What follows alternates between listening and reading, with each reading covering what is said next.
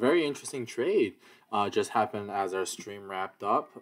Great timing, by the way, NHL GMs. But the Vegas Golden Knights have traded Max Pacioretty and Dylan Coughlin to the Carolina Hurricanes for future considerations.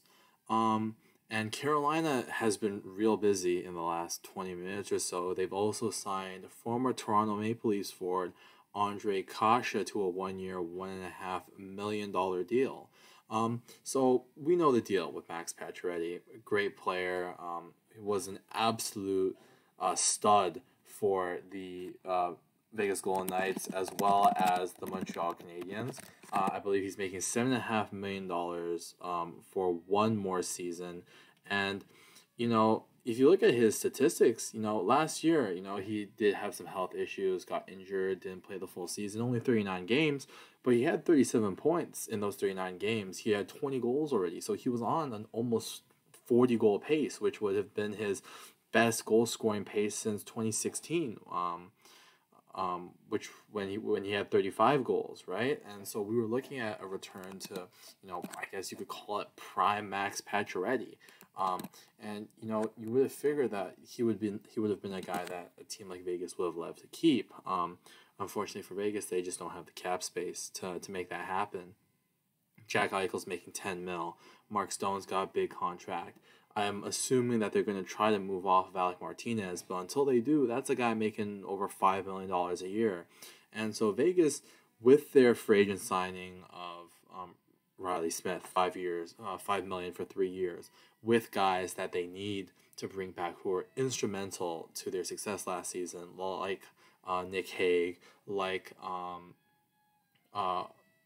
Nicholas Roy, like they need the money, right? And so future considerations and having to give Dylan Coughlin, who's one of their better young defensemen, who probably would have seen some form of NHL ice time on a more consistent basis if a guy like Martinez were to get traded, is definitely tough, especially since Vegas isn't getting anything back.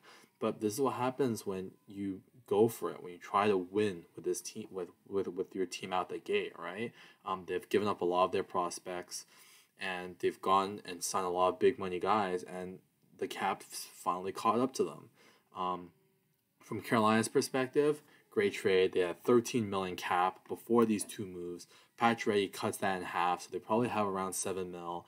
They get Dylan Coughlin. They sign Kasha to 1.5, so they probably still have around 5 to 6 million to work with to bring back a guy like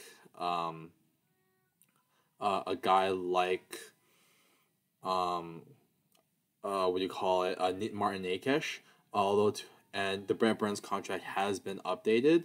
So yeah, definitely improvements there. So Carolina, I was a little bit skeptical about the Brent Burns trade, but this Pacioretty trade, honestly, a home run for them.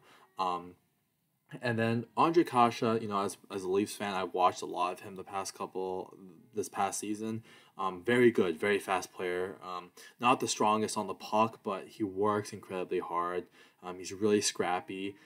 You worry about injury concerns. You worry about durability. But when he's healthy, he's a really good middle six forward. Can contribute on a second power play unit. So Carolina definitely got a good player there. So really for Vegas, it came down to they need to bring back their depth. With a guy like Eichel coming back full time, they felt like they had enough depth where an older guy like Max Pacioretty wasn't part of their future. And as much as they probably would have liked draft picks back, other teams know that they needed to get rid of him in order to bring back the rest of their team. And so they had to give up a young guy in Dylan Coughlin to get rid of him. From Carolina's perspective, there's their Trocheck and Niederreiter replacements. I don't think Niederreiter is going back to Carolina now. I don't think Carolina particularly cares. It's a really good replacement that they've got there for Niederreiter / Trocheck. And Kasha is a budget option that I think has an immense upside for them. So yeah, we're, like we mentioned, we're gonna keep trying to pump out these videos as news comes out, and we will catch you guys next time. If you like the video, make sure to like and subscribe, and hopefully, free agency keeps this momentum going in the next couple of days. So have a good one, boys. We'll see you next time.